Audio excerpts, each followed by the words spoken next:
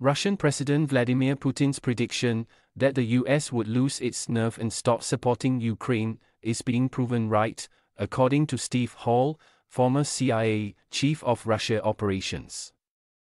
Hall made the comments in an interview with CNN published online Sunday. This has been a very good couple of weeks for Vladimir Putin, Hall said.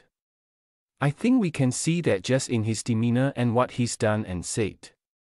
Hall said that Putin is beginning to be able to tell those in his inner circle, who were skeptical of his Ukraine strategy, that he was right. Initially, he was essentially saying, "Look, over the long run, if we hold in there, the West and the US specifically will lose focus. They'll lose their nerve. They will stop supporting Ukraine, one way or another. Just have patience," Hall told CNN. Well, now, 2 years later, he can say, "Look, the patience is beginning to pay off," he added. It's up to the West again to show him that he's wrong. Russia has racked up a string of military wins in Ukraine in recent weeks. Meanwhile, the future of US aid to Ukraine is up in the air. President Joe Biden's administration is urging Congress to pass additional aid for Ukraine.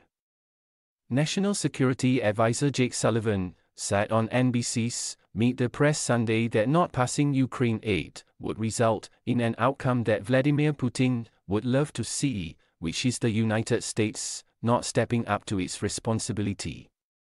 Sullivan also told CNN, "The reality is that Putin gains every day, that Ukraine does not get the resources it needs, and Ukraine suffers."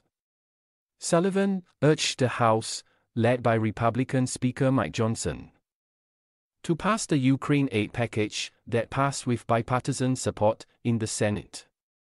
The $95 billion emergency defense aid bill included support for Ukraine, Israel, and Taiwan.